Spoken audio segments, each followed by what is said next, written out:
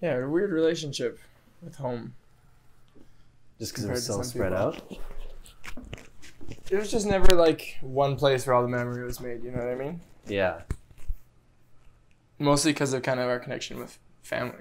Yeah. Like me and my sister were super divided when we were young. It's so cool to have her out here now and like be doing shit together and be on the same program. But me and her were super divided.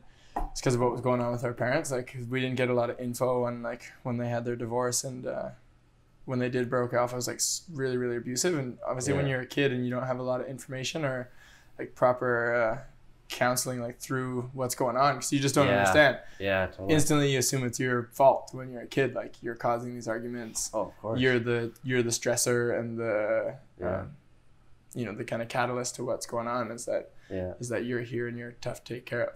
Yeah.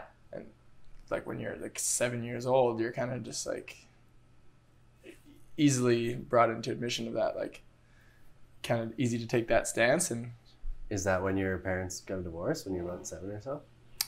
like I said, they didn't get a divorce till 7 years of suing each other later. Oh, shit. But Yeah. when they're like when I was 6 years old, my dad took off back to Quebec and didn't hear anything back. Have you heard from him since? Or?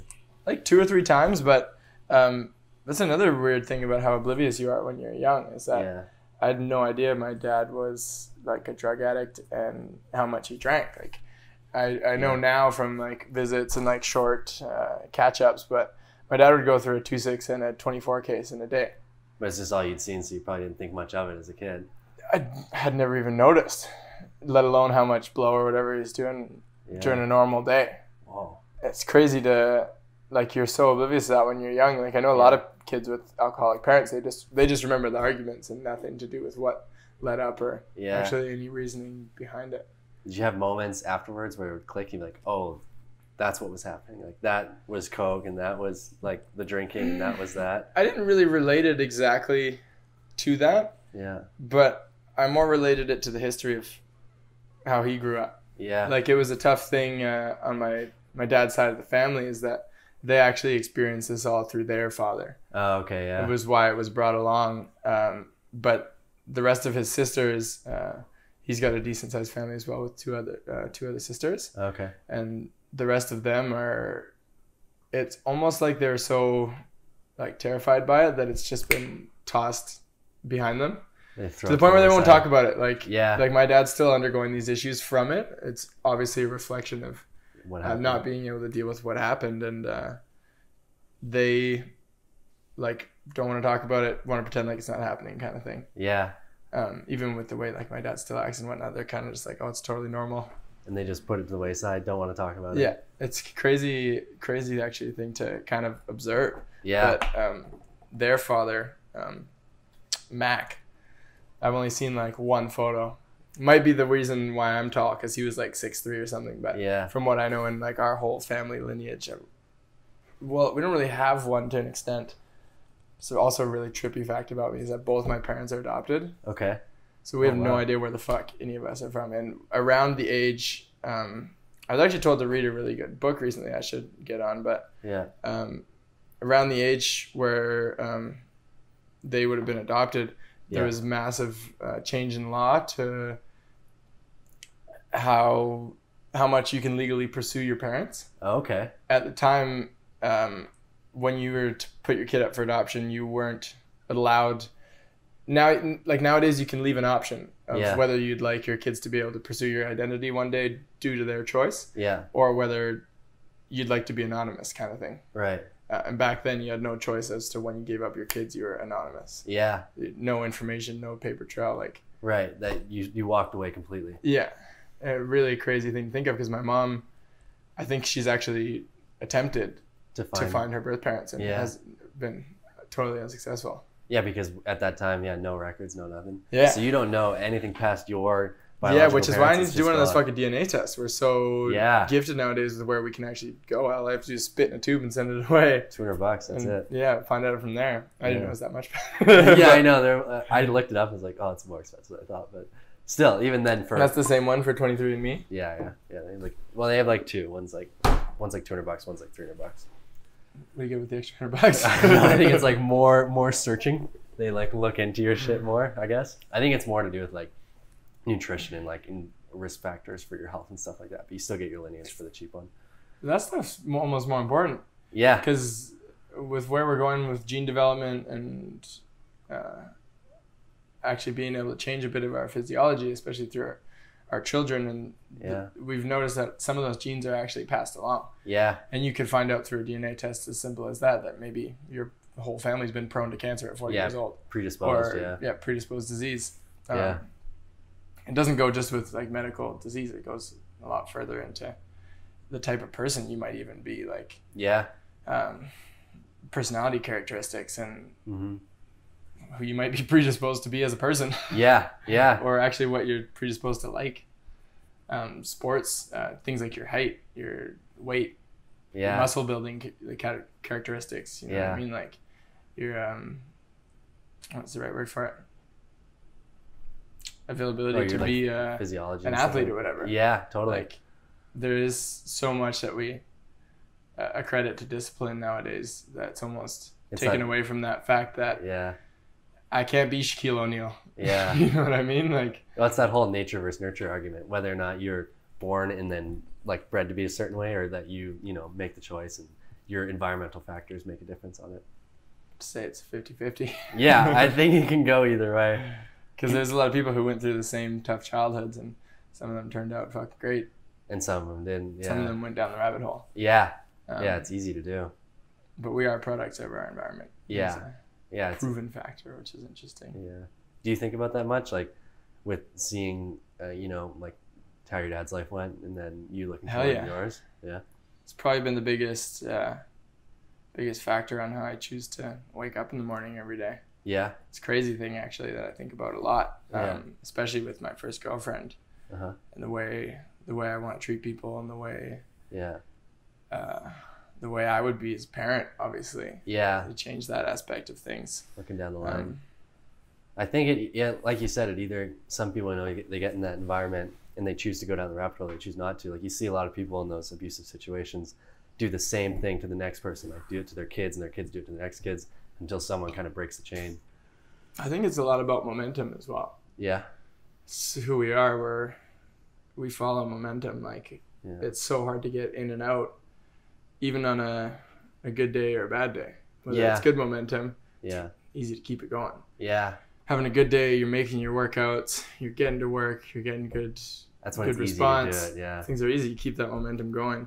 And when momentum's bad, you're not making it and you're having arguments in your relationship, in your life. It's easier to keep that going than it is to try and turn around and stop what's going on. Yeah, 100%. You're fighting with your girlfriend, it's easier to just say, fuck you, I'm going to bed, than it is to sit there, make a connection with someone and try and figure things out, you know what I mean? Yeah, you choose the harder path for the greater good kind of thing. Yeah. It's a lot easier to just keep your momentum going in that direction. And follow the negativity. This is probably the biggest thing I learned in high school is was lucky enough to have some really kind of intelligent teachers in the way that they understood my circumstance, and we were lucky enough to have someone be harsh enough with me that I needed to be, like tell me things. Like I was very prone to pitying myself. When I couldn't say, I wouldn't make an assignment because I was working after school. I'd leave school at 3:30 and I'd get to work for 4, so I'd ride my longboard right from in the case it was English class every Thursday, I'd ride right from English class to my restaurant, and I'd get there at 4, usually 10 minutes late, take some shit for that because I was leaving school. And I had to do something after school or whatever it was. I'd start there and then get back in the next day. And why didn't you do your assignment? Well, I finished work at 1 a.m. last night. When was I supposed to do my assignment? And you don't gain anything from that. No. Like it's easy to make excuses and feel bad for yourself, but who's really losing? When you finish English 12 and all you've done is no assignments. Who's winning or losing? Kind of saying like the situation in that sense, as much as it has a big effect, the outcome is what matters more. So you kind of just have to figure out a way to get there. I think the people who are willing to tell you the shit you don't want to hear are the most valuable. Like, for sure. My English 12 teacher was a great role model. Kind of mentored you a bit, and was actually one of the least liked people in our entire school. Really? For being a very aggressive teaching style. And being an English teacher, they have a very harsh perspective on how you speak. Yeah, it's a very tough thing to hear that you don't know how to speak English. Yeah, like, I've been doing this my entire life. Yeah. What are you talking about? And in a harsh way that you don't receive from a lot of high school teachers, that you're bad at this. Yeah. It's a harsh reality that you don't receive until you meet college. But when you're getting in grade 12, what's better than a transitionary period? Like, do you want to arrive in college? And then the thing she also used to say is take advantage of this last year. Yeah. This is the last time anyone actually gives a fuck about you. Yeah, that's willing to take the time. Once you leave high school, no one's tracking you down to make sure your assignment's put in. True. No one's making sure you get to class even. Yeah. Mom's probably not there to make sure you're up for class. Yeah. If you don't make it, I don't give a fuck either. You already paid. Yeah. Like, you lose that level of care and surrounding network of people as well who actually, it matters, you know, like once you leave that environment. In high school, first of all, your teacher cares if you don't make it to class. If you don't make it to too many classes, you're all of a sudden there with your vice principal. Yeah. He cares if you don't make it to class. Someone else, you're going to be going to school counseling. Like, we don't have that surrounding support network. Yeah. Just in normal day of life. Right, yeah. Like, yeah, you don't go to the gym, no one cares. You don't go to work, no one cares. Like, they just fire you. You just get, you're SOL at that point. And then you're stuck at home. Yeah. There's no counselor showing up to your door to say, hey, how's things going? Yeah, totally. Like, that's up to you to figure it out and get up tomorrow and make it a better day. Can you like track back some changes like that you made during that year that you think you apply these days? Like, as far as like getting those things done that otherwise you would have, you know, blown off to circumstance, that you kind of, do you think you just took more accountability at that time, and that accountability is kind of just gone through into your day-to-day these days? For sure. That was kind of the realization time of, we all were so excited to finish high school. Yeah. And not to the point where a lot of us are excited to stop learning. Yeah. Whereas the biggest thing we should have been taught in high school is that when we graduate, we have all the tools to continue learning. And learning things, on our own. And by the time I had graduated, I went through that for about a couple of weeks thinking of what I'm going to do next. I had no money for post-secondary and had no aspirations for anything that I exactly wanted to do. So I was in school for construction at the time because I knew I could make a good buck after high school.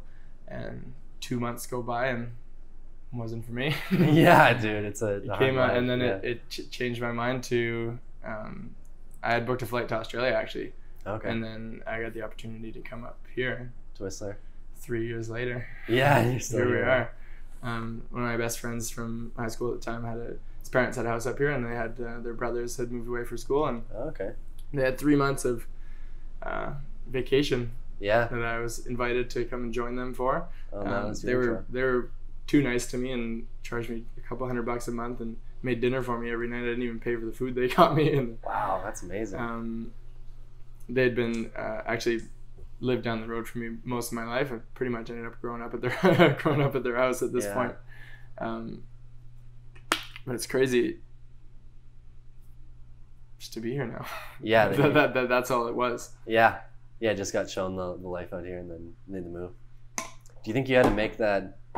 Because I think you see a lot of people in that limbo zone that you're talking about for a very long time. Do you think yours was accelerated because you didn't have that that support, anything to fall back on?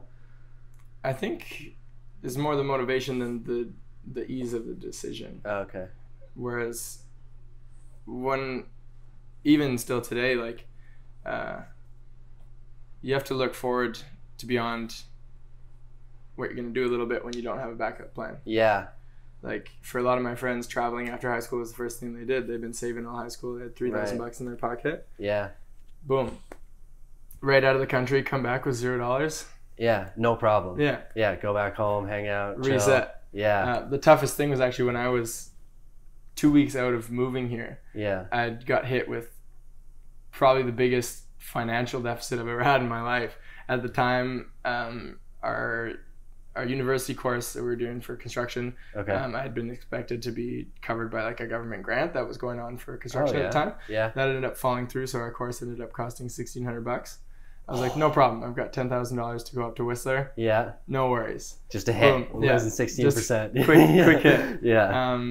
our textbooks came in the next day. I was kind of expecting that one, but was still a little bit shocked. $600.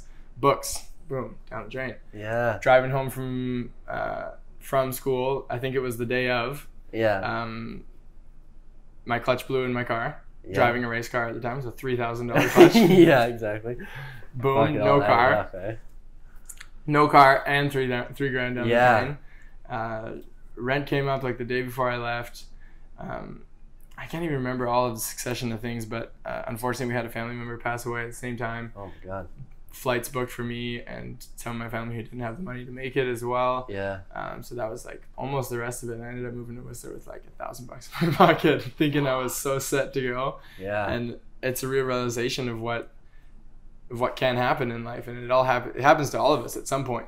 Yeah. But that was where I'd felt like I was happy to be prepared for that rather than have that mindset of there's always a backup plan. Because that would have been a scenario where it could have really changed my life to the point where I would have been in Comox for maybe another few years or so. And at the time, most of my grade friends had gone away to school, and I was pretty much left on my own working. I was working hard for a great company and a great family, actually, who I was learning a lot from, but definitely didn't feel fulfilled. Yeah, didn't enjoy it as much, eh? Well, it set a different perspective on life for being there and spending my energy and my time on very simplistic views. Like a lot of people on the island had the mentality to get a house and settle down. Yeah, it's not very 20 years old. Ambitious, yeah. It's just like you're not surrounded with enough drive and enough. It's very stagnant. For sure. People's aspirations. Yeah, I hear you. And it's easy to get kind of stuck in that way. I see a lot of my friends still smoke weed at the same beach every night at 9 p.m. Yeah. Going to the same spot, and a lot of them actually don't even have the drive to do a lot of the stuff I do. Is where we miss connection now. Going back to meet with a lot of people I grew up with, is that they have similar goals and aspirations as they did when they're in school. Yeah, right. Whereas nowadays, for us, you can ask anyone in Whistler, and who knows where they're from and why they're here. But if they're here, they're probably they have something they want to do. Exactly. It's a nice thing about Whistler. Yeah, is everyone around here has some kind dreams. Of story. Yeah. Other than, as long as this isn't the record, my roommates. Yeah. Well, there's definitely a trap. But that's the thing with Whistler, though. It'll eat up anyone who doesn't have it and then spit them out. So there you go. People that have been here long enough. I haven't heard that, but I like that. Yeah. I agree. The ones who survive. Got it, maybe. I totally agree. Yeah. It takes a lot. Yeah. A good amount of energy to be here, too. Some people have different perspectives. Like, I had a roommate last year who came here for $30,000 or whatever, and he just came here to blow money. Yeah, totally. He was renting a room $30K, 6 months, boom, gone, peace. He was renting a room for like $1,500 a month. Yeah. Goes by, and then he realized he actually liked it, and he was like, "Oh, my money's fucking gone." He had to go. I think he's still sticking around, but a lot of people come here.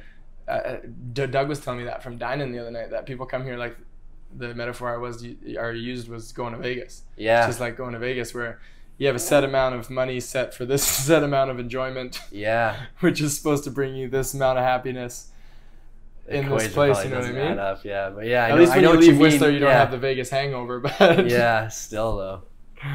You come here with like a predisposed set of goals and money to spend, and and that's probably why those people like, you see some people in some shitty jobs, but I don't think they care, because they're like, oh well, I only need. They're like, I came here with this, and by the end, I don't expect to have anything. Yeah, so it just holds me by for this 6 months till I go back home. This just extends my period of breaking even. Yeah. If I come on with 0, it's perfect. Yeah. But I might have a few more weeks before that happens. Yeah. No, it's such a different thing than we're trying not to. End up at 0 at any point here. You're trying to always exactly. Well, we're trying to move forward, and I think that's the hardest thing about Whistler for a lot of us who would love to make a lifestyle here. Yeah. It's that sustainability, and sustainability is almost an impossibility. Yeah, it really is. Especially when you look long term, you're like those things that, eventually you need somewhere to live that's sustainable and. Yeah, and it's tough to think about it long term, because you'd like to think you're going to be making a lot more money when you're older, but if you're paying $1,000 a month for the rest of your life, it's $12,000 a year. Yeah. By the time you're 50 years old, man, you could have bought a house. Yeah, it's a lot of money in rent. It's just overcoming that hurdle of what a down payment is out here to get in. Like you need a certain amount. Well, I don't even think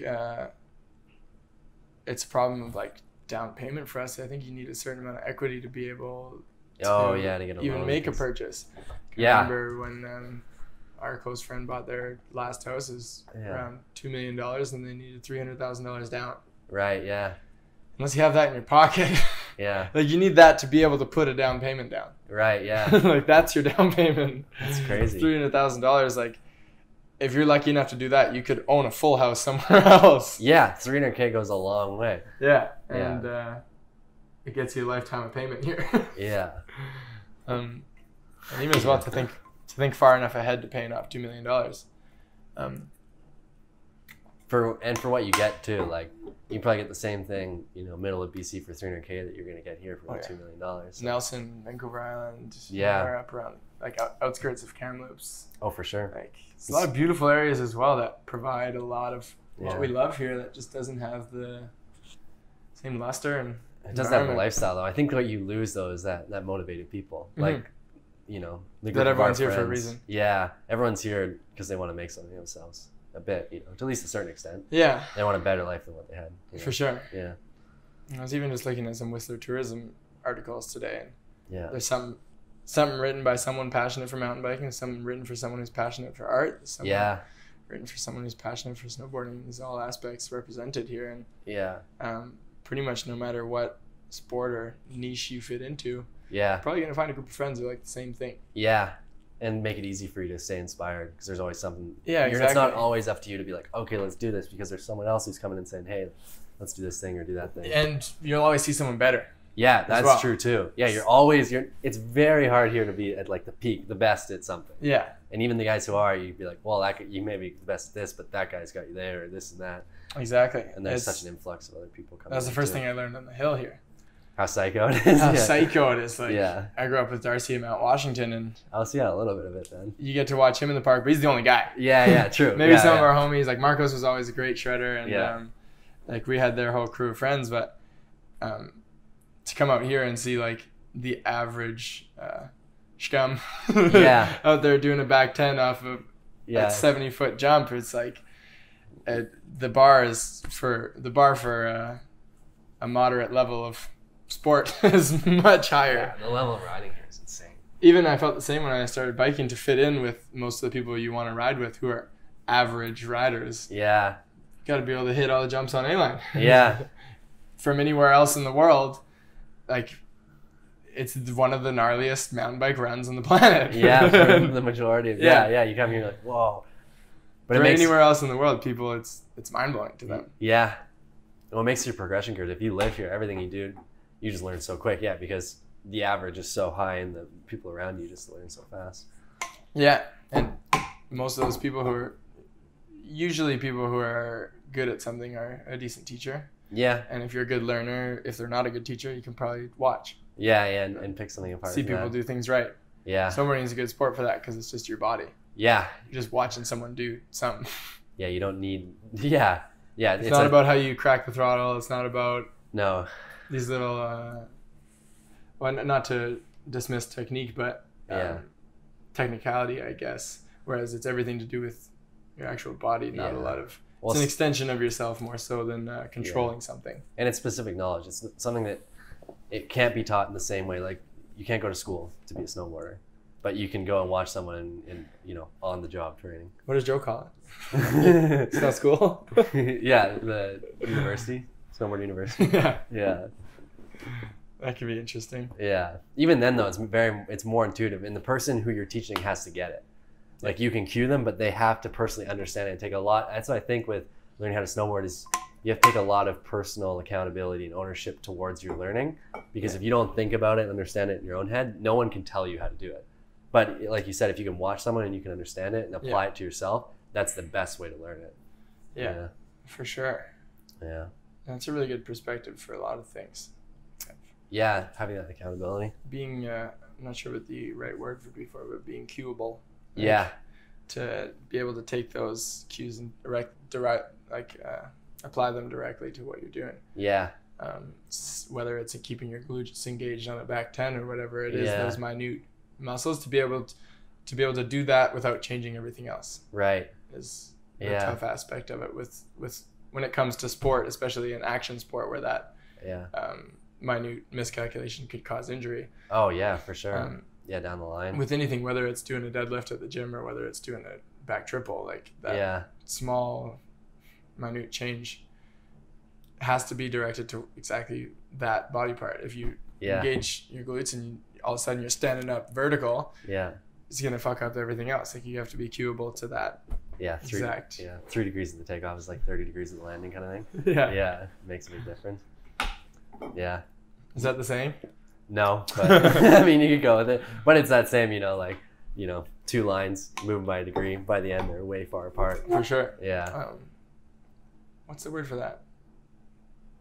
Compounding separation. Yeah. A lot of the, like, I would say you're someone who has a pretty, open set of skills through like a couple different, things. And I think it's helped you along. A lot of those skills, though, would you say that came from scenarios like that where you were learning from someone versus like going to school for it or just picking things up on the job kind of thing? No, some of them I'm actually really proud of is how much self-taught. Okay. I've done a lot of things like, I'm not sure exactly how it worked out, but throughout high school, a lot of the courses I was really good at. Obviously it goes with anything, but the stuff you're interested in, you're going to be a lot more adapt to learning in. But a lot of these courses I take it upon myself to learn outside of school. And then all of the sports that I've actually been good at myself. I haven't had the right teachers and stuff around me, unfortunately. Through like my career in track. I moved from winning like our local little track meet every year to realizing I was kind of good at this. Went on to join like our local club and went on to join the provincial club. And from the provincial club still didn't have any coaching because funny enough, one of the teachers at my high school was the world's best high jump coach for Canada. And he just retired because of how much it took away from his life with his family. So I'd obviously poked and prodded at this guy forever, but never got him to but unfortunately I had no coaching because track's so specific. Almost like doing half pipe or doing slopestyle. Like your half pipe coach is probably not going to help you put a slopestyle run together. No, definitely not. Like they might help know how to get you fit and how to carve better and how to build your basics and stuff, but specific to your sport, you have no help. And with high jump, with that, I was very proud that I was able to make it to a national level of competition and come home with a silver medal with board shorts and running shoes on. Whereas the guy who got first ahead of me at the time, always remember the name, Micah Peters. A specimen of a human being. At the time was like 6'6", and I thought I was tall at 6'1", and he was just towering. Amazing athlete, but he had a training team with him. First of all, I was registered as a solo athlete, so I didn't even have a jersey. I had my t-shirt on.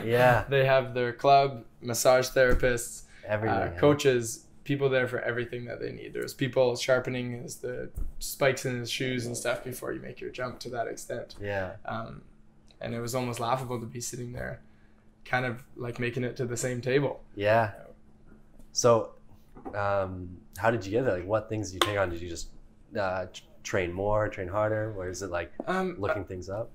Unfortunately, at the time, actually, we were just coming into the innovation of that availability of information. Like now with the internet, you to go forward 5 years, you could be professional at anything. They just started those courses, Masterclass, where Gordon Ramsay, like the best at anything, will create one of these classes. You gotta just sign up and you can get advice from one of the best in the world. $10 a month. Exactly. Pretty cheap. At the time, that stuff was just coming into fruition, and coming available to us. So a lot of mine was through asking questions and watching people and spending that extra time. I would go to a lot of meets, actually. I'd take the bus down to Nanaimo, which was our local biggest kind of track. Watch people like our best local athletes. And all I would wait for is those couple seconds where they're walking away to get a quick question in or this or that.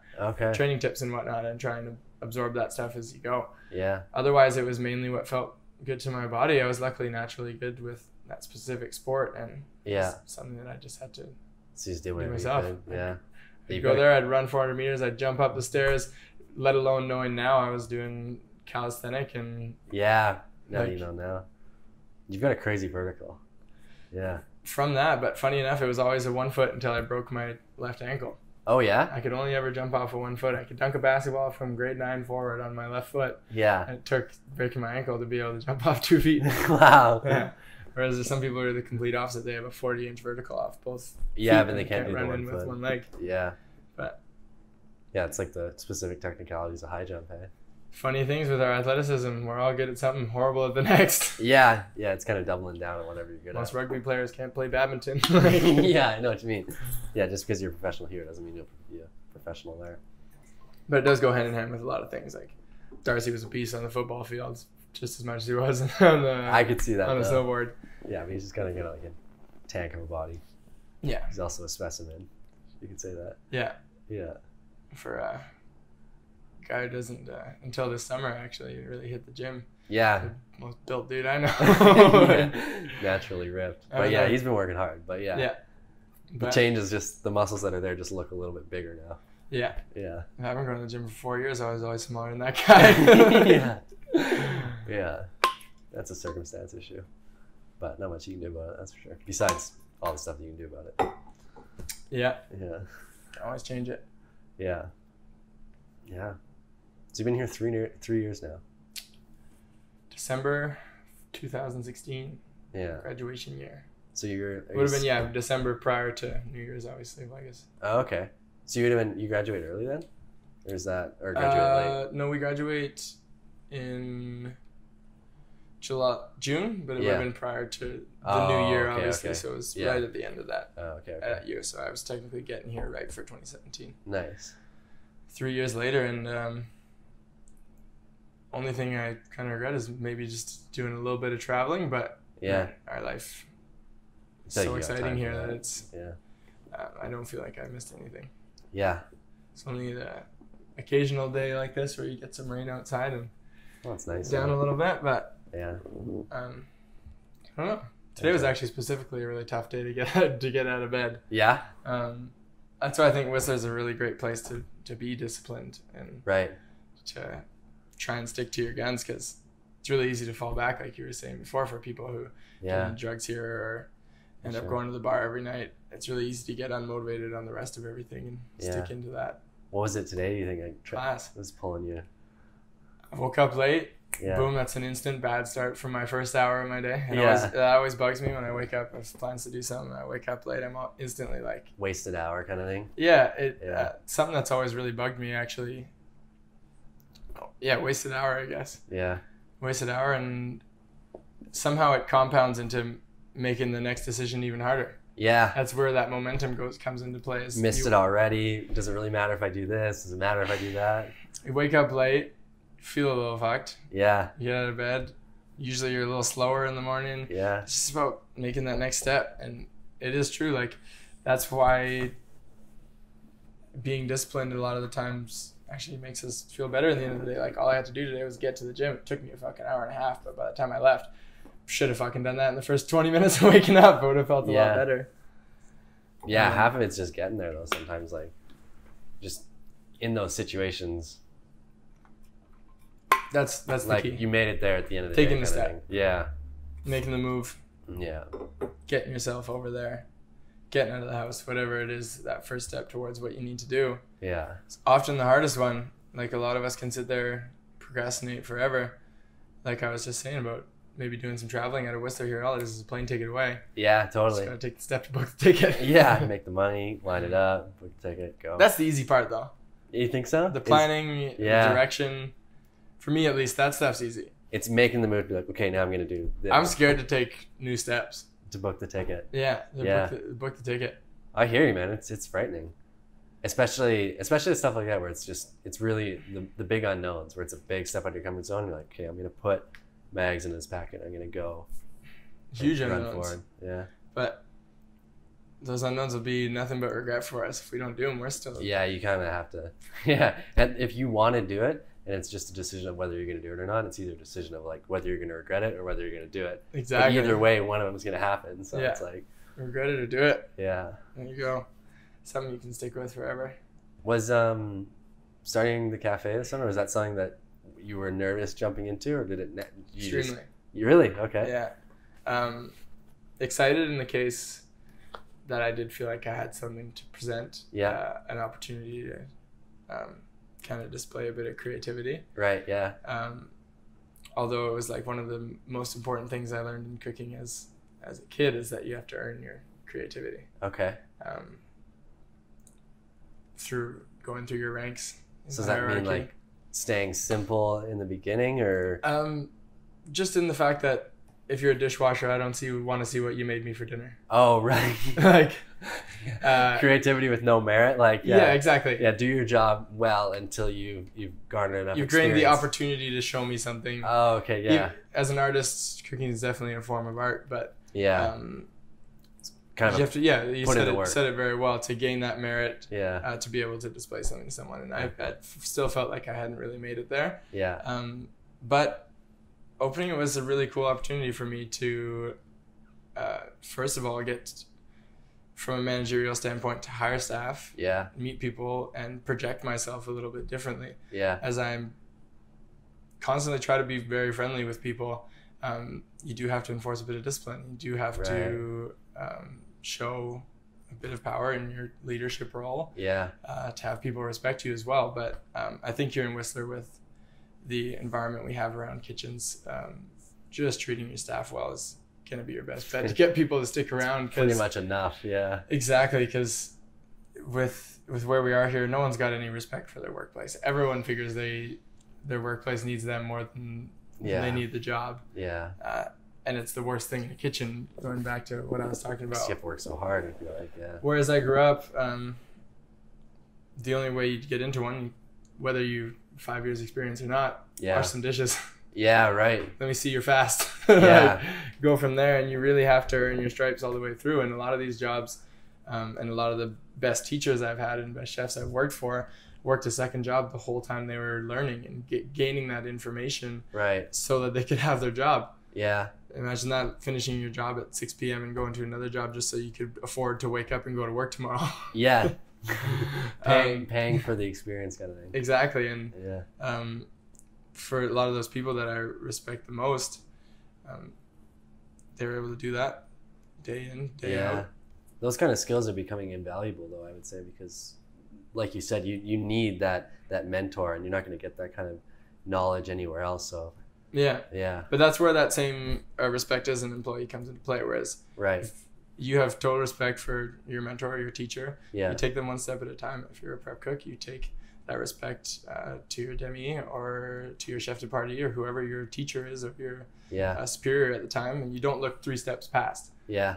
To being that top dog kind of thing. Exactly. Too quickly. Yeah. Yeah. You take your step at a time, and it was a cool opportunity for me to really wrap my head around what a business is like as well. Did you kind of gain more respect for people in that role, like just seeing how all of it works and stuff like that? More so seeing how far it affected me outside of work. Oh, okay. Every day I'd come home, I was either getting some sort of phone call about whatever's going on, some sort of phone call from my staff. Yeah. Realizing the responsibility, especially of a small business with your staff, and how trusted you need to be, that when someone's sick, you are the backup. Yeah. Like, unless you get to that point, we had 7 staff members, so someone's not showing up, there's not a huge variety of people who can pull from a couple, but exactly. And that's a huge part of it, is how much it actually affects your outside daily life. Whether it's stress about ordering, whether you have enough stock for the next day, balancing all of that and a personal life was actually what I think has finally taken me a step away from cooking, rather than pursuing a career in learning. Okay. In that aspect, I don't think I ever see myself doing it as a lifestyle like I did when I was young. Yeah.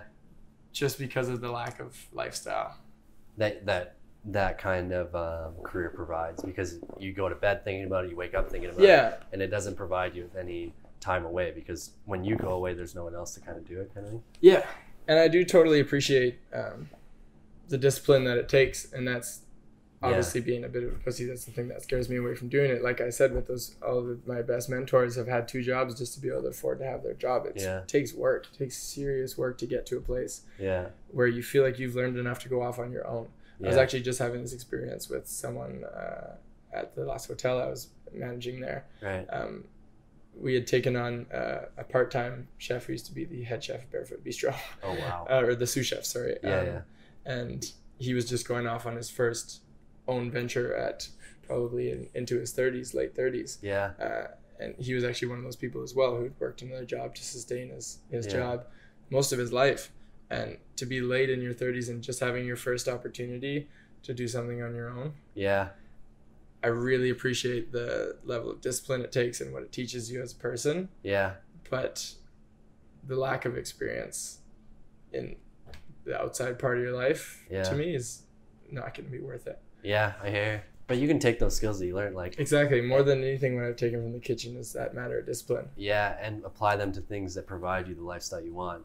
Yeah. Because I think, like, you know, I've heard this a couple of times, like the guy working at the corner store versus someone like Elon Musk, they're probably working equally as hard. They're just in different avenues. So their yields are different. So if you can take those skills of hard work and put them towards something that maybe just gives you that lifestyle that you want, you can get to a better place, I guess. Of course. And something going on all around the world is that some people feel like they're being discriminated against because they're poor and they work just as hard as the next guy. And that's the kind of view we've put on society, is that you need to work harder. Yeah, right. You need to keep working harder. But a lot of the times it's about the way you work, or what you work on really matters too. And a lot of what's going on in your life. Like a lot of really hardworking people are alcoholics, drug addicts. All of these things factor into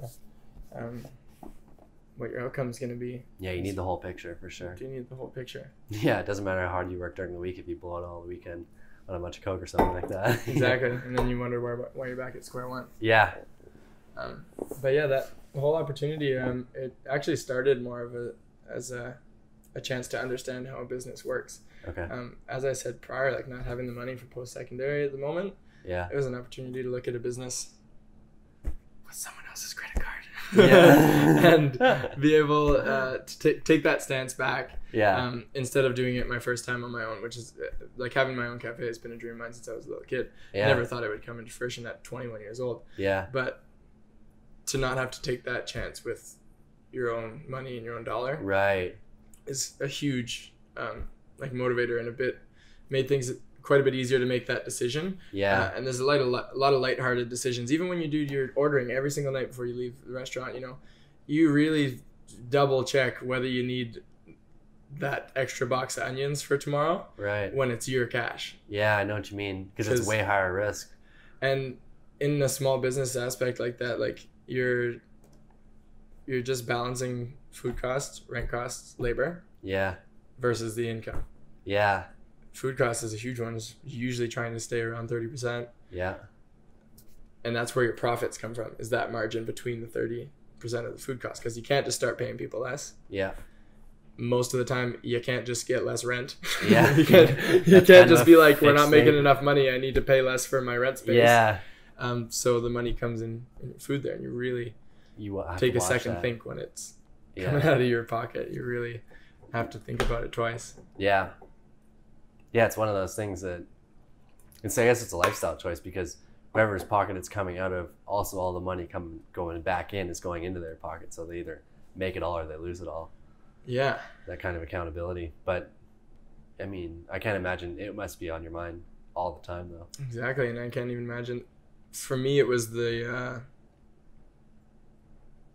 not because the money wasn't directly coming back in my own pocket, but I wanted to show profitability to our managers and stuff. So that stress was still there. To make the right decisions, and obviously it has to be to drive a business in the right direction. You can't have people who are unconnected. But once again, unfortunately, with this position, actually, I had zero help. We had no management staff above me. I was given an investment to build this restaurant space actually from a white room. So from scratch, essentially. Starting with the fact that I was supposed to have help from some carpenters and electricians to help me put this place together. Lucky enough, I went to school for carpentry because once we're a month away from opening and there was no work done, I decided to take it into my own hands and get it build this place myself, go down to Vancouver with a credit card and buy all the equipment I needed to and whatnot. Yeah. And then after everything had actually kind of come together, was expecting to have some help with the management side of things, hiring my staff, getting to know them all, what a training aspect would look like, what maybe kind of menu they would like to serve, what really any logistics of the business were left to myself. Yeah. It all came down to you at the end of the day, kind of thing. And not in the way that no one else was there to help, just that everyone else had been designated to something separate. Yeah. No one had been designated to even put an ounce of thought into this section of the business. Yeah. I was left to myself, and it was through a funny change of management right prior to me taking the position. We had lost our operations manager and changed over, and that information wasn't passed along. Yeah. I was kind of left to it, but once again, an amazing opportunity for learning until I found closer to the end. You really do need a structure around you of help and aid. Being the top dog without someone by your side likely isn't the best situation. I don't think there's any CEO in the world without it doesn't have a right-hand man, a left-hand man, and like 20 more around him kind of exactly. thing. You need to be able to that delegate. Helps more important than anything. You can't be the leader and have 10 people who are 5 steps below you. No, you can't do everything. That's probably, I'd say, the hardest thing to find in Whistler is that right-hand man. Yeah. Because it seems like there's either the people who want to be the top dogs, or there's like, buddy with 30K that just wants to blow it. He doesn't want to take any responsibility because he's not thinking about the job. He's thinking about when he's leaving. Finding those people that want to work up and that want the knowledge is probably pretty tough. Yeah. But like I said, that's why it's such an amazing place for someone like myself. Yeah. All I have to do is walk into somewhere with a job opportunity. Right. And most of the time, just because you have the right head on your shoulders, they're going to be able to train you or teach you how to do something that maybe you're totally unqualified for. Yeah. Or is actually a very difficult position to come upon just because of the need for staff. There's no one else around. They're going to train the most competent, most common sense person who's probably got the best opportunity to do it. Yeah. Do you think Whistler, because of its environment, provides people with maybe the lack of experience but the willingness to learn and the willingness to take on accountability better opportunities than somewhere else that has more of a mass of experienced people? Yes and no. I meet people every day who have a different perspective on it. Yeah. Like you said, a lot of people just want to go in there and get their shit done and go right back to their outside life. Yeah. A lot of people don't think of work as an opportunity for growth or to move forward and to learn or anything like that. Yeah, it's a paycheck at the end of the day. But I do believe that there is, unfortunately, a smaller group of people who take those opportunities and really take them as learning opportunities to take positions outside of their comfort zone. Yeah. And as long as you have the right mentors and people there to train you, it's going to be an amazing opportunity for a lot of people. And they don't realize that that's taking a whole new step in your life. A job is where most of us spend most of our time. And if you're doing something you don't like for more time than you do anything else in your life, it's like spending 10 hours of your day in bad posture and going to the gym for an hour, standing up straight and expecting everything to be all right. Yeah, totally. You're going to work for 10 hours, 5 days a week. If you hate what you're doing every day, going and doing something fun for 3 hours after work is not going to reset waking up tomorrow for another 10 hours of misery. Not going to make you love your life kind of thing. Exactly. Yeah. And it's a weird thing we do as people, but happiness comes from growth. Yeah, totally. We need to be growing. Yeah. To be happy people. To go through things that are difficult and challenge you as a person and make you learn, things like that. That's why some of the most wealthy people in the world who are very well educated, super smart people, they're still working their asses off because they're not done yet. Yeah. Until you feel like you've accomplished what you're doing, it's unlikely that you're going to feel fulfilled in your happiness with what you have going on. I'm definitely starting to fall more in love with like not getting tricks. Like if it's taking a longer time, I'm like, oh, this is sick. Like this one's gonna like, I'm starting to love more the actual trying it, as well as like if it takes longer, I know it's gonna feel even better when you do get it. That versus just the trick. Like I heard it as, this was the analogy. It's like the ice cream sundae, and say the trick or whatever is the cherry on top. Yeah. But like the meat and potatoes of it, that whole like, you know, that's what really matters. So you kind of have to love that otherwise. And that's like the work is the meat and potatoes. Yeah. If you don't love it, it's cherry. It's still sweet, but it doesn't really matter. You know? Exactly. Well, it come from actually one of our good friends recently that they were so happy for the season to come. Yeah. They're so excited and waiting, and they just can't wait for it to start. Yeah. And that was something I had always done when I was young, when I was going through hardships, was try and push things off to when the next great event is. Oh, you're looking forwards at that, yeah. If you live your life like that every day, you miss the journey, and the journey's the only important part. Yeah. Once you arrive somewhere that you didn't deserve or you didn't work hard for, you're not going to be stoked to be there. Yeah. It's just like every day we wake up. Like if you, for a lot of people say you want to start going to the gym.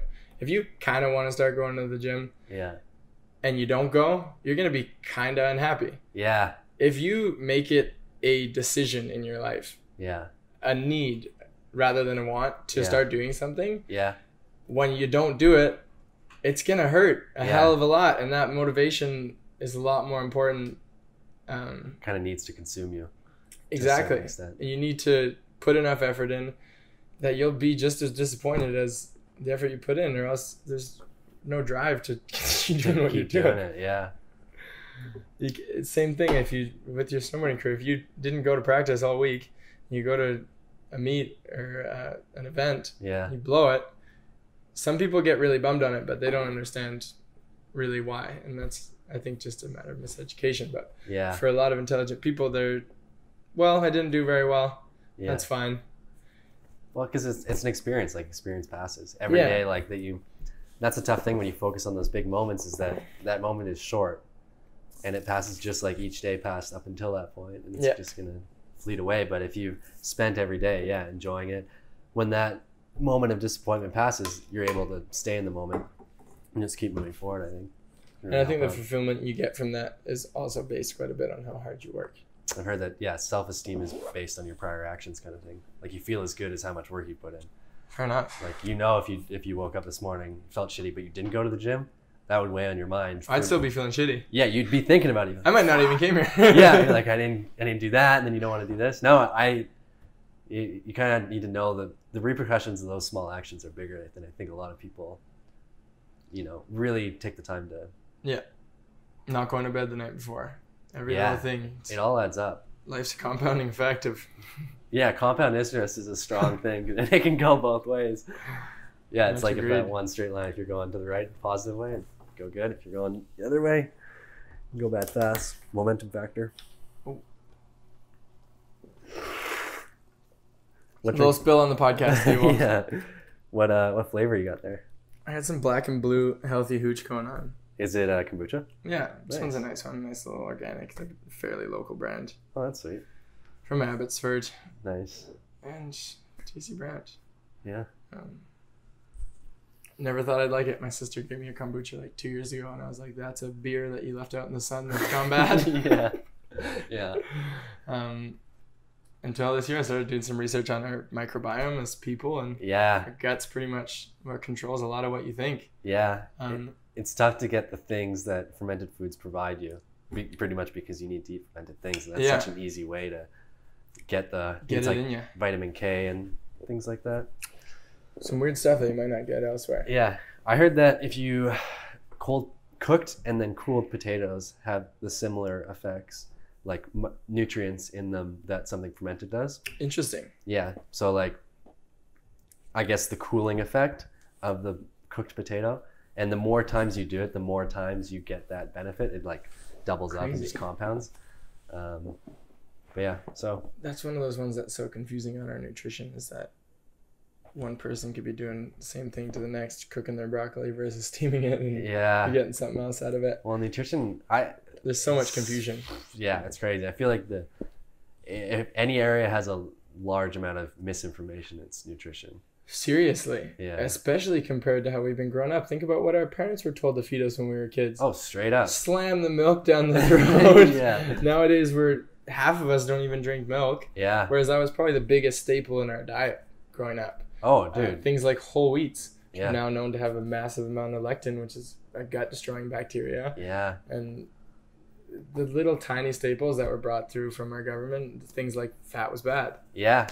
Which was That pretty was- much like the that was sugar industry paying to say that government-funded fat is commercials. bad. Yeah. And Propaganda. how could our parents lie to Yeah. think that they were being lied to? Yeah. And that got passed along to us. Like some of the stuff we were fed as being healthy as a kid was almost insane to Oh, I know. think But even back on. these days, like that's like you talk about the information age. You can learn how to do so many things, but I feel like with nutrition, I think maybe because it's every person maybe needs different things. That could be the cool thing about DNA testing. I've heard that, building your diet off of your DNA Yep. can be a new thing that's coming out. Some things are good for people, some things are bad for other Like, people. I know Mikey and Darce, they're seeing a doctor in the city that they just did the 23andMe like DNA test, and they're basing it off of what their physiology is, which is pretty For cool. sure. Super important too. Like Yeah. one of us could eat a slice of white bread and have an insulin spike through the roof Yeah, and have a huge metabolic response, and the next person stays totally level. yeah. It's just different body types. Different people. Yeah. And Well, different lineages, different cultures, like yeah, yeah. big thing with nutrition and diet, and even working out as well, as we all respond differently, and it is an individual Yeah. journey. Yeah, and everyone has different goals too. Like, That's probably the biggest problem with the fitness industry is all these programs, yeah, all these not personalized diets. Like just do this. oh yeah, you send it out to a bunch of people. You're like, this works Yeah. of for like 50% of people. So 50% of you are gonna be pretty stoked. Yeah. The rest, well, it's it's See what happens. Yeah, yeah. Yeah. Crazy thing. Yeah, is that tapered over into like, because you have a lot of cooking experience? Is it? Oh yeah. Yeah. Do you like say you're creating the menu for the cafe? Did you think about that, or do you? For sure. Do you have to balance like? I think about what almost painfully to the effect of what I'm doing to people Yeah. when I'm serving bad things, Like things that aren't very healthy, but but are taste good. delicious. And on that bottom line, they're gonna sell really good. Exactly. But they're not gonna be good for people. For sure.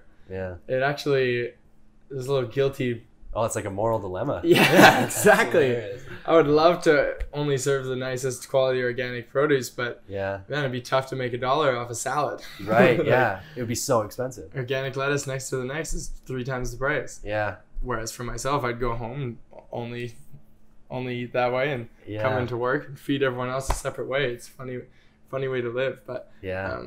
it actually also introduced me to how little of the population we are who actually care that much. True. A lot of people don't have, but I mean, they have different goals for life. They don't really care about maximizing Athletic performance. human potential. Yeah. For me, it's a lot of mindful performance as well. I know how cloudy I am on a bad diet, and how hard it is to keep your thoughts straight. Yeah. Mental performance is, especially, it's funny in physical pursuits. I think it's almost more of a benefit to be mentally strong than it is to be physically strong. I'd say so as well. Yeah. For, like we talked about earlier, for the fact of just getting there for your workout today. If Yeah. you're not mentally strong and you're not disciplined, you might be ready to go, but almost none of us are going to wake up feeling 100% every day. No. Yeah. Like I said today, I feel like a piece of shit, but Yeah. bang it out, get there, get it done, and by the time you head home, you're usually feeling quite a bit better. Yeah. You feel a lot better after doing it. But- And that's pretty much it. It's just getting there and doing it. But yeah, like if you were just, physically strong, it wouldn't matter if you never got there. You wouldn't get any physically stronger, but yeah, Makes total sense. once down the line. If I can ask you a question, Yeah, go for it. do you find starting to do these podcasts and starting to talk to people from more an interviewer's perspective has aided your conversation skills outside of podcasting? I heard a really interesting quote recently that one of the least taught, most important skills in our schooling is basic conversational competency. Yeah. Most of us can't have a good conversation. No. A lot of us are, the saying was people in the same place yelling out barely related sentences. Yeah. That's how a lot of our conversations go nowadays. Conversations involve listening Yeah. and returning. Yeah. Oftentimes, stating an opinion and someone else will state a separate one is how our conversations go these days. Yeah, Do you you're find not- you're getting better and better at talking to people? Yeah, you definitely notice that when people are talking at someone versus talking with them. Yeah. I think I definitely have gotten more conscious of it, and plus like listening. Like I'll usually record them and then I'll listen to them at work to like see if I need to make any edits or anything like that. So just listening to yourself talk for hours on end is a pretty good indicator. I would say prior to even doing this though, I think my mom, she's a doctor, and at her work there was I'd say like some, to put it briefly, like systematic issues at the hospitals and things like that, and it really prompted her to work on her communication a lot over the last 5 years or so. And being away from home for so long, you always end up calling home, and I think a lot of the times I would just listen to her speak on those things. So I'd say that I've been conscious of that kind of stuff for a while, but doing the podcast, it's definitely changed things a bit, mainly in the fact of listening. Like you're just like, I'm not here for me, I'm here to listen to the other person. And my goal when I'm here is just to help people, or not even help people, but just let people fully expand their ideas and give people a platform to do that. Yeah. Well, that's said well by Celeste Headley, but if you want to state your opinion without any chance for rebuttal or construction, write a vlog. Film yourself. Don't bring other people on. Exactly. And that's what a lot of people end up doing in an average conversation with each other. Stating an opinion without any room for growth or challenge. No, a conversation shouldn't be there for you to make yourself look good. Talk shouldn't be cheap. Talk shouldn't be cheap at all. Is Celeste Headley, did she do the TED Talk on like 10 ways to... I've watched that. It's quite beautiful. Good. Yeah, very, very good. Beautiful way to take into consideration. I actually try to watch it at least every couple of weeks. Because said by her as well, it's something, conversational competency is something you will always need to practice throughout your life. We're programmed to do things the way we talk. We're programmed not to listen. We're programmed to talk about ourselves because we release serotonin from talking about ourselves. We gain happiness from talking shit. Without the chance to reply. Like just being able to be there. That's probably why podcasts work so well. People just love talking about themselves. Just talking out and saying shit. It's an amazing thing to be heard. It is. I think what I've learned from listening to people, like there was one guy he was talking about, he started this thing called Lyrical Lemonade. It was a sort of like a hip hop website. He started making music videos. Anyways, but he ended up sort of blowing up and spending a lot of time around some really influential people. And what he noticed was the people who were at the top, they didn't want to be understood. They wanted to understand. So when he was this kid showing up in all these meetings with these really impressive, successful people, they all wanted to hear about him. And he thought, this is crazy. Why do they want to know from me?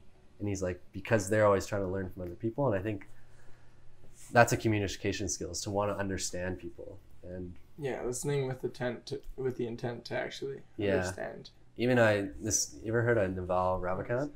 No. He runs a podcast called the Naval Podcast.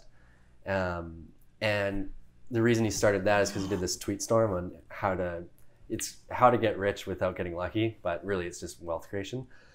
But he says don't go to business classes, don't study business, anything. He's like, the things you need to learn are, like, he thinks like, there's microeconomics, there's a couple arithmetic things like that, but it's conversational stuff is a huge one. Being able to, articulate your ideas to other people is much more important than... And you need to be able to change that depending on who you're talking to. Exactly, yeah. Because CEO of one company might think you're a psycho, whereas the next person might understand the way you're saying it. Yeah. You need to be a bit of a chameleon in that way. Yeah. And be able to project yourself in the way people want to hear you. Yeah, knowing your skills is good too. Knowing if you're like, a one-on-one communicator, if you're a better writer, communicate that way.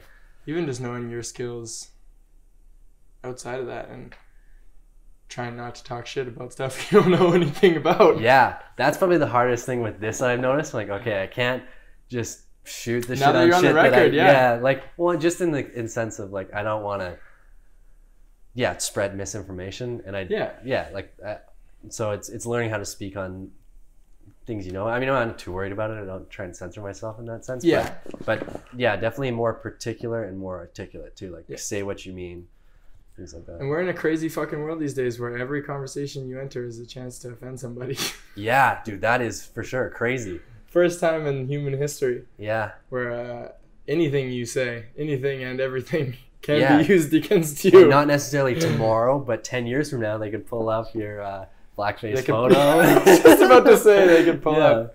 And knock you with one of those. Which is, yeah, have you watched any like stand-up specials recently? Darcy's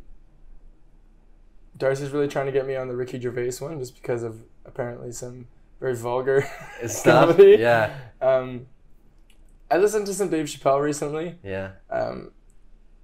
I really appreciate him as a comedian. I don't fully connect with a lot of his laughs. Yeah.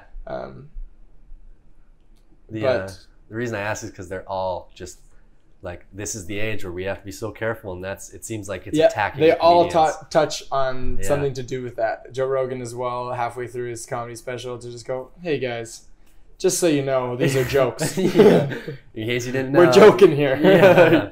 No, I know. I might not mean everything I say throughout this. Well, yeah. A little bit of truth in every joke, but I definitely don't. Yeah. That's the thing, taking the spin on it. Yeah. In the right way, I guess.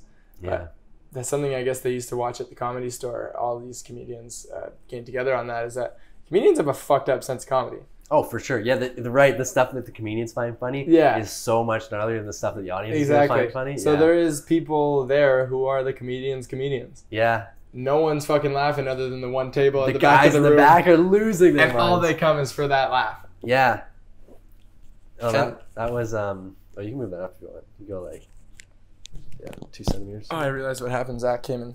Oh, he sat on it? Sat on my wire.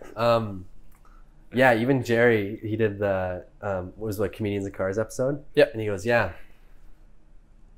He said, I got notice, or someone came up and told me that my friend died the other day. And he's like, I laughed. He said it was, good riddance to him or something like that. He's like, everything's funny to a comedian. He's like, there's a joke in everything. Fair enough. Yeah. Man, I would love to start putting pieces together.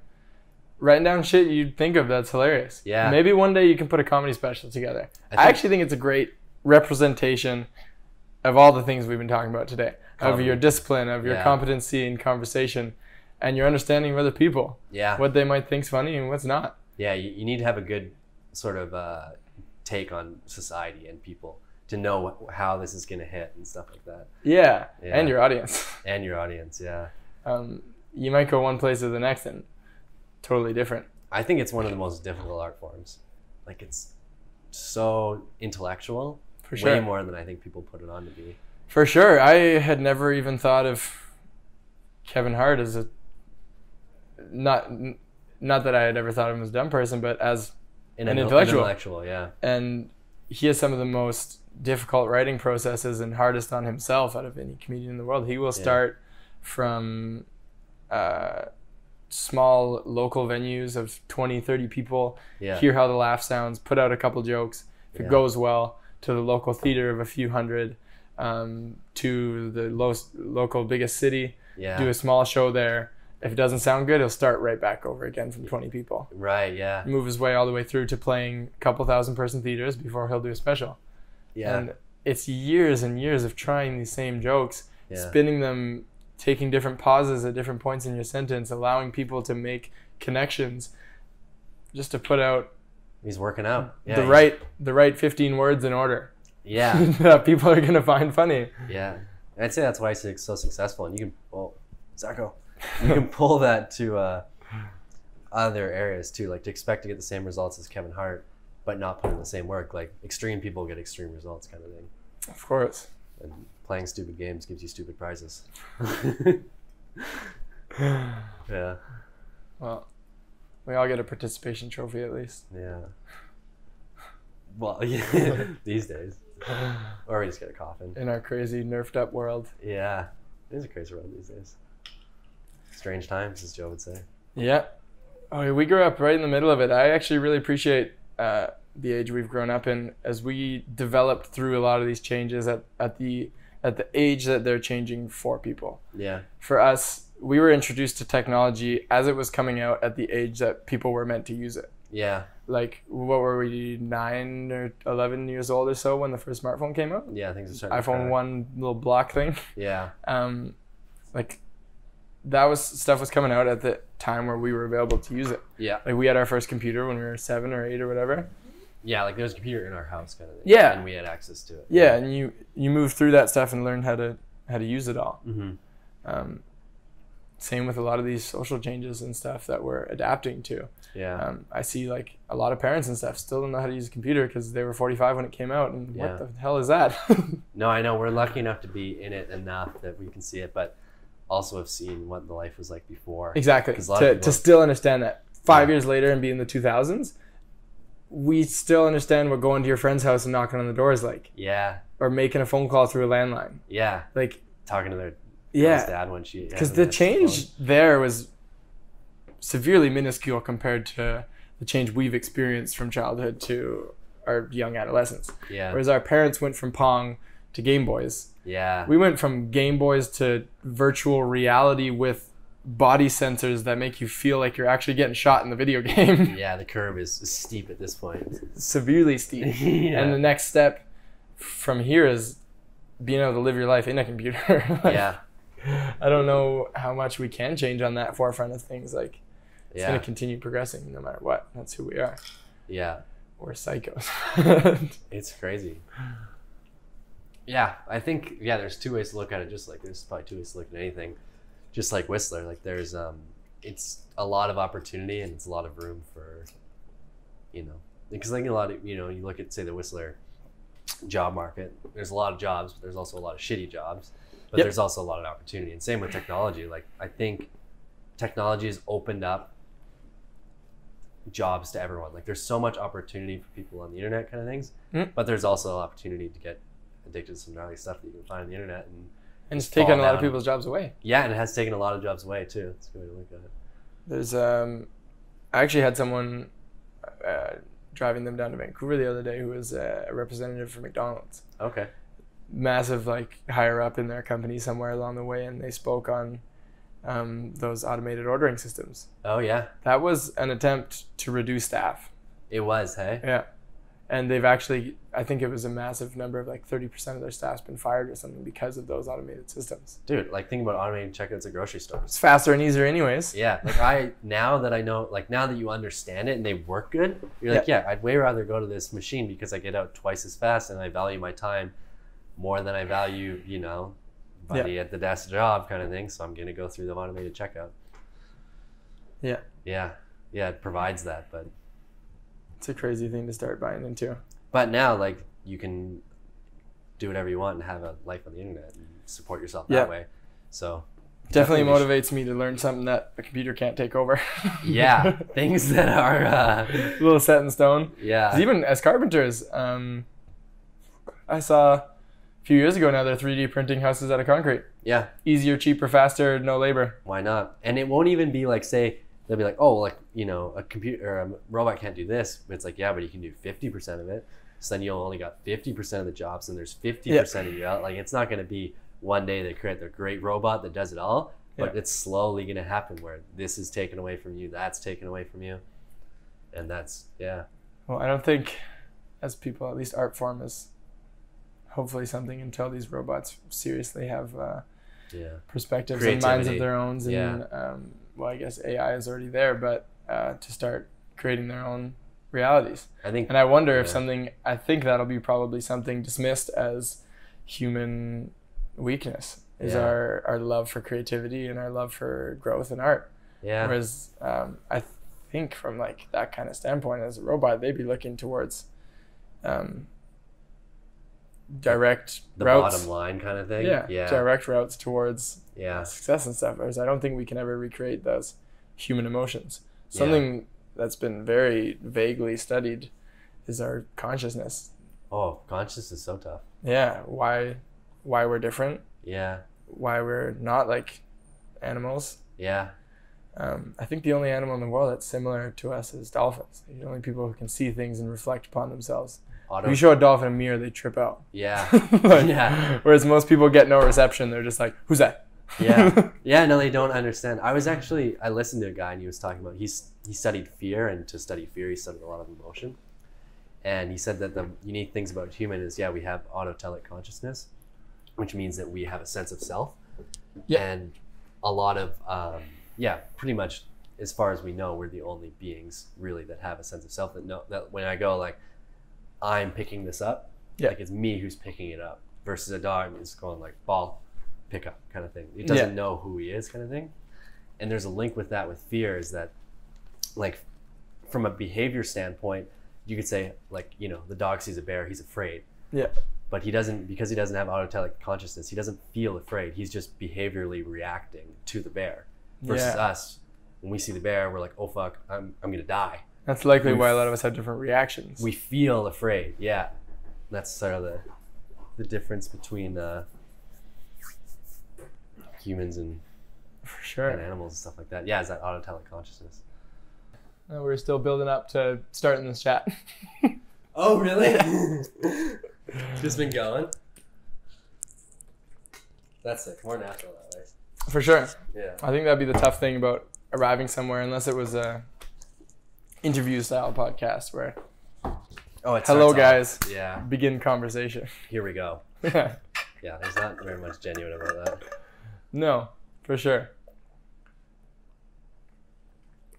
But that's why I think it's so cool you've kind of taken this on to start learning about other people. Celeste expressed as well, is that if you are great with conversation, in normal ways of talking, we are 50-50 representatives for how this conversation goes. Right, yeah. If I'm not putting any effort into this and you're putting it all, it's probably going to be a pretty shitty conversation. Yeah. Most of the time, we're set up 50-50 in give and take, listening and speaking in a conversation. But if you are a great conversator, you could probably start to take a bit more of that effect in the ways you interest the person you're interviewing. Oh, like kind of how you can drive the conversation and things like that to provide better depth. You're probably 75-80% responsible for, how a conversation ends up. Yeah. And that's what she'd kind of taken a relearn on how things went. She had a horrible interview on live TV. Oh, and Celeste. Yeah. Hadn't understood why it had gone so bad. Yeah. And went back to relearn from it and realized that she actually probably had a massive part.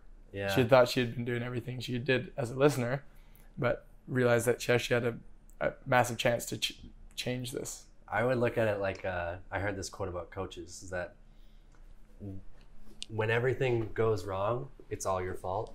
And when everything goes right, you had nothing to do with it. You know what I mean? Yeah. So like, if it all goes well, then it's just, you leave it be. But if it's going bad, you have to take it all on yourself to take some accountability and do it the best way you can. Yeah. I'd say that's something I took from the cafe more than anything with your staff. Yeah. Is you can't expect common sense from anyone. No. No matter how much you might possess. Yeah. One thing I've always had is a good set of common sense. Yeah. We all look at people who do things that are opposite to our views and go, how did you even make that happen? Yeah. But one of my mentors had taught me one of the most important things with dealing with your staff is you can't get mad at anyone for something you didn't specifically show them how to do. Yeah. If you hadn't laid out every single step of idiot proof, not to say anyone, like not to put anyone down, but if you hadn't laid out every step in the right order and given every piece of information and filled in every room for error, it's your fault. It's on you at the end of the day. It's your fault that something had gone wrong. Right. Because you hadn't covered every basis for things where it could go left or right. Yeah. And you're the leader for that reason. Yeah. That's a huge thing to take on in life, is that a lot of the time you can't hold people responsible for things that they don't know. Yeah. And that they weren't fully qualified to take over. Yeah. Unfortunately, my job was the same way, but I had to deal with that. Yeah. It's a big thing with the staff, though. Yeah. Especially when people are interested. Yeah.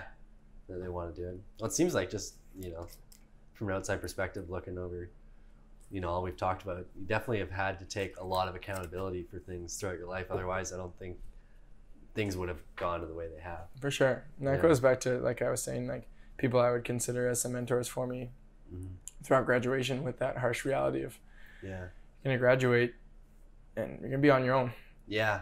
And you need to hold yourself accountable as much as we are doing for you now. Right. And a lot of people don't get that. A lot of our friends who are very well supported and are still in school haven't had a chance to have a job. A job is a good way to hold some accountability towards yourself, because you start to understand that you need to do things right. You can't go there and fuck around and skip a shift and expect to come back. You know what I mean? So that's a small level of accountability you learn, but it's different when you need it, though. When you need to keep that job, I think. Exactly. Yeah. But that's something I learned to put towards other things. You need to do something, you're going to do it. Yeah. It's the same way as if I'd worked so hard to make it through school, or you work so hard to get your job, you're going to want to keep it. Yeah. It all comes down. You drove the wagon here? Yeah. You drop some specs for any car people listening? Currently just picked up a Nissan 1998 Stagea RS4 edition. Yeah. This was the top edition of that car you could buy at the time, with 4 available models, and then the 260 RS, which was a manufacturer's takeover, and they built a special car with the RB26 TT from the previous year's Skyline, but mine has the RB25 DT from an R33. Oh, is it swapped? No, it's the stock engine that comes in that car. That's why they're considered, kind of wrongly considered, but a Skyline wagon. Yeah, because whereas it's the R33 GTST all-wheel drive system, so you get the same thing. Sorry, from a GTR, you get the same all-wheel drive system as a GTR, and you get the same engine that you get in an R32 GTR. Oh man! So I'm driving a. It's like this. It's like a baby of so many different vehicles all put together. All with enough room to sleep in the back. It's considered the Skyline for a road trip. Yeah. Does it have like 4-wheel steer then, like the full Hikis thing? Yes. Wow. Hikis is a very interesting thing until it starts to stick and you're crab walking down the road with your right wheels, your back wheels, and behind you. Luckily, still working on mine. Yeah. I figured it was one of those things great when it's working, and then as soon as it breaks, it's just a nightmare kind of thing. Yeah. Yeah. It's the first car since my Mitsubishi, though, that I've been excited to grow with a little bit. Hold on to it for a little bit, do a little bit of work to it. Unfortunately, I see every vehicle as an investment opportunity. Yeah. But smart way to look at it, though. Definitely gonna be a fun car. Yeah. The hard thing is with these Japanese cars is we don't have a lot of availability for information with them, though. Yeah. Forums. A lot of the information is in another language. Yeah, totally. On how to deal with these vehicles. Yeah. We don't have import parts areas here. We don't have import dealers. Like if I plug my car into a diagnostics reader, it doesn't even I might as well have plugged it into a potato. Like OBD2 means nothing to it. Means nothing to it. It does not even recognize that this is a vehicle, because it's technically trying to talk to the code reader in Japanese. Yeah. It doesn't speak it. Yeah. It's got no idea what's going on. Yeah. So that's a learning opportunity all in itself. Actually, probably the most I ever learned about cars was from my Mitsubishi Evo braking on me once a week. Yeah. Was it imported, or it was... Yes. A right-hand drive imported Evo 4. And when I had bought it, it had been modded up to about 360 horsepower. Wow. It's the fastest car I've ever been in, let alone owned. Yeah. And luckily I had a good friend at an import shop who was able to help me through a lot of the issues. But even from a professional standpoint, it was weeks sometimes for small misfires and little things, because those diagnostic readers were made for a reason. Yeah. So you weren't just tearing shit apart, switching parts. Yeah. And with a lot of Japanese cars, that's your best bet. If you have a donor car, if this isn't working, try that one. Put it in. Oh, hopefully it fixes the problem. Yeah. Like swap parts out and it's hope. Just a guessing game. A lot of the time it's a guessing game. Like as a mechanic, you're kind of like a nutritionist, you're guessing towards what the problem might be a lot of the time. There's some hilarious thing there's a quote on a shirt on what mechanics do, where we're like well-educated people making loosely educated guesses towards what might be going on, kind of thing. Yeah. Well, it's not this, so maybe it's that. Oh, it's not that, maybe it's this. You just keep going around in circles. It's an interesting thing to go through, and it's a really cool learning process as well. Yeah, the cars that break the most teach you the most. Like they're kind of from that. You gotta enjoy them though. Yeah. Get out of my get out of my life. Yeah. well, especially if you need to rely on them to get to work. Yeah. Something like that, and it's breaking on you every week. Yeah. That's something that changed for me, actually, once I had kind of gotten away from high school and realized how much cars can cost you. Like I said, before moving to Whistler, dropping almost $4,000 on a clutch and a couple of things on my Audi before I got out here. Yeah. Whereas in high school, I've always had a weird relationship with cars that I figured they should be enjoyable as well.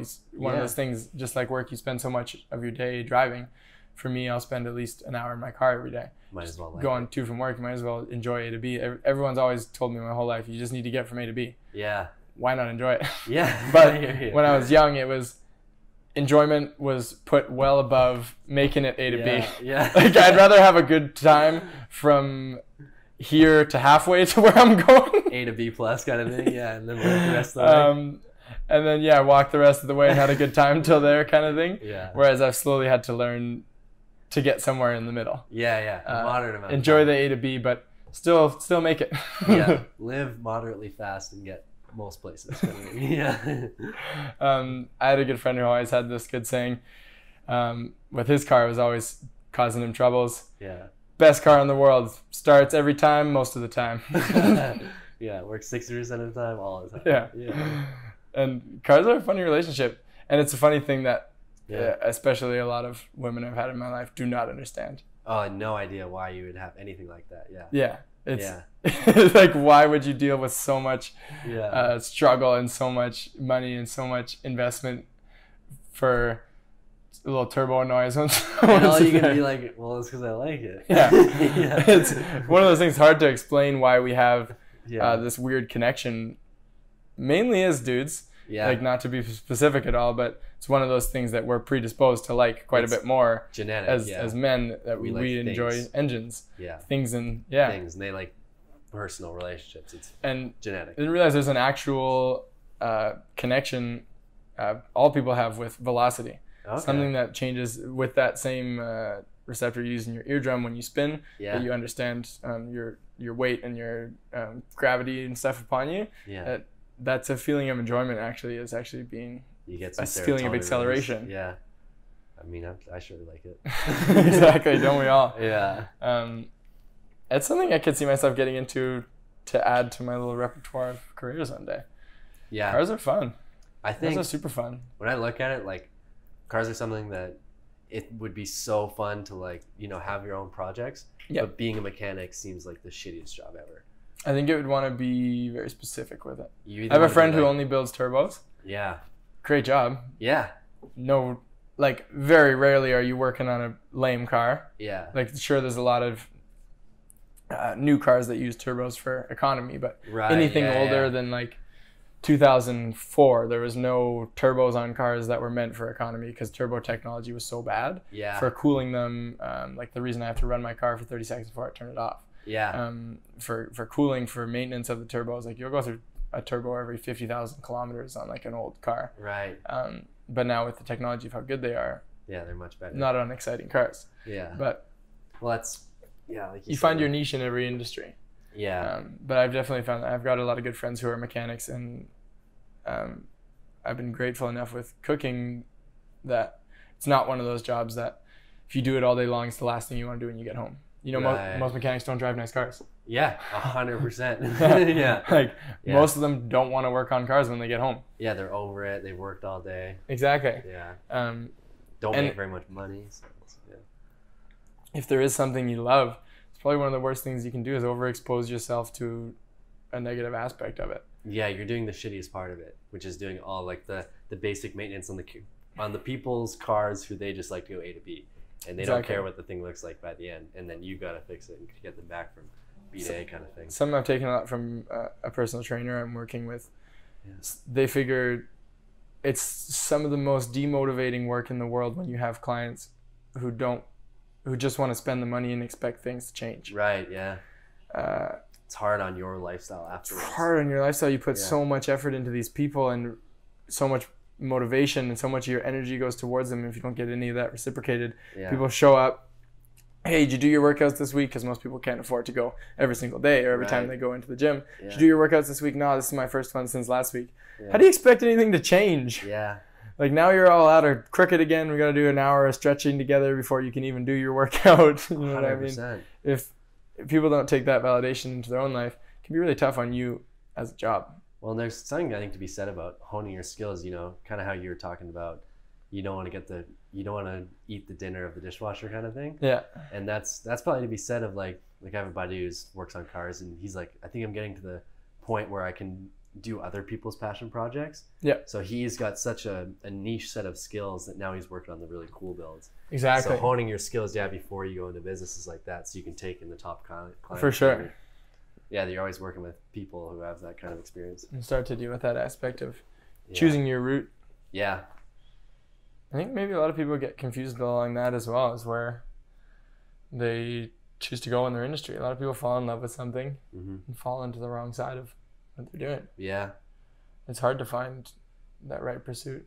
It's a lot of traps, on the right track. Sure. Yeah. For sure. We've got so many traps nowadays. Yeah. Especially in Whistler. Oh, yeah. Yeah. I think more than just about anywhere. Yeah. Well, it's crazy to see how different people with the same opportunity will choose to live their life here. Yeah, I agree. There's a lot of us who go drink every single night. I don't understand how they get up in the morning, but in the same place with the same opportunities that people have such different perspectives on. Right. Whereas a lot of people feel like it's impossible to get ahead here. It's impossible to learn anything here. And my perspective is the exact opposite. Yeah. Is I feel like this is one of the easiest places, or one of the only places, I should say, that you can get ahead while living the exact lifestyle you want to. Wow. Like, there's not many other places that offer so much availability of stuff you love. Like, for us being a passion for snowboarding, recently for mountain biking, dirt biking, the outdoors here. So accessible. All of our friends who have a similar mindset with that stuff outside makes it even better. We're all able to do stuff communally. Yeah. But I kind of got lost there.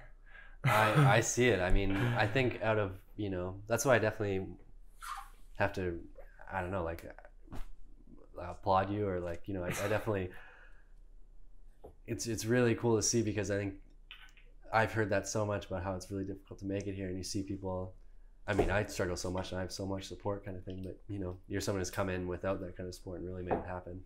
There is that room Yeah. for all aspects here. Yeah. Room for learning, like I was saying about getting jobs that you're not qualified for, just with the right head on your shoulders and the openness to learning. And then, so do you think it is like just a mindset thing? There's a lot of things on that aspect that there's a lot of things that I have great advice for that I don't do, and a lot of things that I'm great at that I have no advice for. I know what you mean. Oh, okay, yeah. So you can say that you've done well, I bet you couldn't put it into words, kind of thing. I have to just say your openness to finishing what your initial goal was. Okay. It's first of all something that has been really important to me. Yeah. That was one of the biggest things I learned from my mother, is that growing up without a lot of money, and if you want to do something, and I'm spending the money for you to do this sport, I don't care if you don't like it halfway through the season. Finish what you started. Right. So if you gain a job with a goal, or you have an aspiration to try something new, get to where you want it to be before you quit it. And that's why I feel like I've acquired all these little skills that I'm not going to pursue to end my life with. But it's why I got to a point where I have an understanding of something before you move on. So if you go halfway through any job you're doing, quit halfway, don't stick with the knowledge, that's technically lost time. Whereas if you finish it, even if you didn't like it, you finish what you were doing. Doesn't mean, like I was saying before with cooking, where you decide you're going to be a head chef, own a restaurant, and then 40 years later take your step back. Like, just get to a point where you know how to do something a little bit better, where you've learned something. Be prepared to be amazed at what you're ready to learn. Probably say that's the first most important step. And secondly, being available to challenge yourself. Like, when I first got to Whistler, did job interviews kind of selfishly just to practice. Okay. I handed out like 30 resumes one day and lined up job interviews for like 2 weeks for jobs I didn't want. But because I knew how important of a skill it was here in Whistler to be able to go through a good interview. Wow. Because it's scary when you get a good interviewer. Yeah. And you don't know what to say. Right. It's a freaky place to be. To build that skill. Yeah. I was definitely interested in a lot of positions. Yeah. But I'd say that's something that's important as well, being open to that and try new things as well. It's really fascinating you say all that stuff. I during like about a couple months ago during summer camp, I read this. Well, I listened to this book. It's called Grit. Yeah.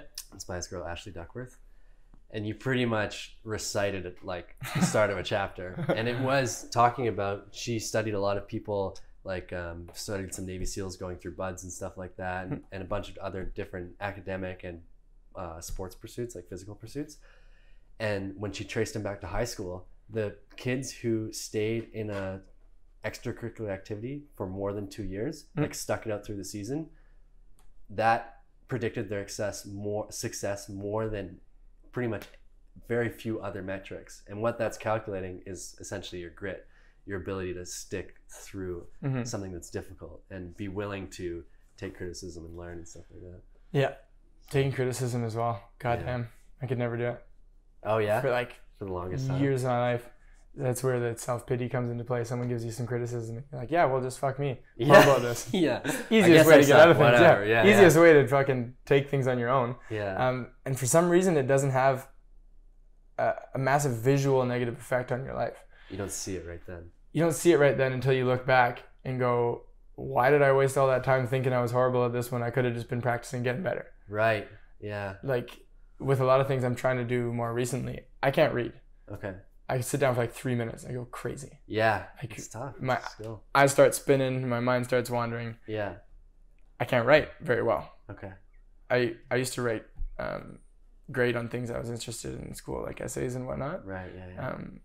But for it to come free flowing, it's almost impossible. Yeah. Once again, like with conversational competency. Yeah. It's something I was never great at. It's so difficult. And reading is one of the biggest aspects to learning that. Just growing your vocabulary. That's where I find I get caught a lot of the time, is that I feel like I'm pretty good at expressing myself. A lot of the time miss the word. Yeah. And then can't figure out another way to explain that feeling. Yeah. Something I think English might be lacking a little bit on. Yeah. There's a lot of other languages that have words to describe feelings. Yeah. We have to like really lay it out there. Build a whole sentence to describe one thing. Really lay it out there. But would you say now that you're have some more experience with going through more difficult things, that you look at those challenges not as like a negative, like, oh, I suck at this, but more as like this is something I can get better at kind of thing? I try to. Yeah. It's the toughest thing in the world, though. Yeah, I agree. It's so difficult to look at something like, wow, I really suck at this. But especially for people like us who are athletes. Yeah. Most of our friend group is pretty good at everything they try. Right. Yeah. The natural talent. Yourself as well. Like, you pick up a ball for the first time, you can toss it around. Right. Like, just little physicality skills like that have, for myself personally, like most physical pursuits I've tried, I've been able to become proficient in something that I put my time into. Yeah. Whereas things like music and whatnot, like I've shied away from them because I've picked up a guitar before and I was like, holy shit, this is tough. Yeah.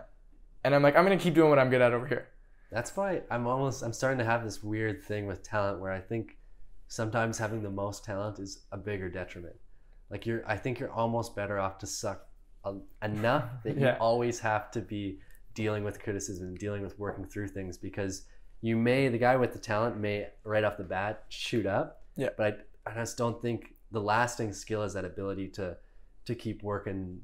And like you were saying with the Sunday, like they might just go to the cherry store and get half of the cherries in the store, but they've got no base to throw them on. And they get sick of it, and then that's it. And they're done. Yeah. Yeah. No, there's a Joe Rogan quote, or actually I don't know whose quote this is, but there's a benefit to doing things that are hard. And that's where discipline comes from. Yeah. Unfortunately, like most of the very interesting people I've met in my life had massive adversity to overcome. Yeah. Whether it was through their childhood, the way they grew up, through adoption, like loss of people close to them. Most people learn from adversity. Yeah. it's one of the toughest things I think of when you were talking about if my relationship with my parents has changed anything about the way I think. When I have kids, obviously, grew up a little bit fucked up, and I don't want them to have that same reality, but I'm so grateful for who it's made me. Right. And you kind of need to balance those aspects. Like, you can't just throw your kids on the streets and expect them to start learning. Yeah. But you need to introduce them to adversity and to hardship, in whether it's through a comfortable environment. Yeah. People need to learn what it's like to lose. Yeah. People need to learn what it's There's like, value in it. For sure. Yeah. Whether it's through sport, without participation trophies, martial arts is a cool aspect of that, because you know when you lost. Throwing your tap is technically admission to life. Like, this person could have taken your life in that case. But something really interesting when you think about how you'd like to parent your children. Obviously, everyone would like to put them in this ideal space. Yeah. But that's how you end up on Dr. Phil. You could be doing. You get everything you want. Yeah, it's like you wouldn't wish adversity on anyone, but you're kind of grateful if they have it. For sure. They get through it, Like, you don't want to see people struggle or suffer, and you don't want to go through it yourself. But at the end of the day, you know that that's what's gonna get you to where you need to go. Unfortunately, suffering is great for the human condition. Yeah, it's a necessary thing. In the same way, like, if something's really meaningful to you, it's going to create more drive out of that effect. Yeah. If you seriously lost something when you were growing up, it's really going to motivate you. For sure. In that aspect. Yeah. Yeah, it's balanced. Suffering without hope is sad to see, but yeah, if you can see that light forward and use that to work towards something greater, I think those skills that you learn through all that stuff is going to be really beneficial. For sure. Dude, thanks for sharing so much of your story with me. I really appreciate it. No worries. I found this one specifically interesting because I actually don't think we talked about a lot that we know about each other. Yeah, it's cool though. Yeah, it makes it a little easier to chat. Yeah. That's what I found weird with doing interviews and stuff. So when you know someone, it's hard to ask those questions. Generic questions. Yeah. I guess in a bigger platform you can ask questions for your listeners, but it's nice to have a conversation and actually dig into some new shit. Yeah, it is cool. That's, like, selfishly, just having my friends on here is just cool, just because I get to learn so much about it. For sure. Yeah. Of course. I was actually really impressed listening to Marcos chat. Marcos is really insightful. For sure. Yeah. Much more than a lot of people I think would expect. Yeah. I thought that was really cool. That's one thing I've been lucky that I've noticed after this is I feel like more people are kind of open to talk after they listen to you talk. Like, I've said, gotten into more deeper conversations with more people since doing this. It's one thing that I'm super stoked about, for sure. And being able to take that outside as well. Yeah, into other avenues. Yeah. Like she says, use the skills I use as a professional interviewer in natural conversation. Yeah. Works well. Works well. Sick, dude. Yeah. Thanks, awesome. Doug. Thank you, man. Appreciate it. Done did it, dude. Done did it.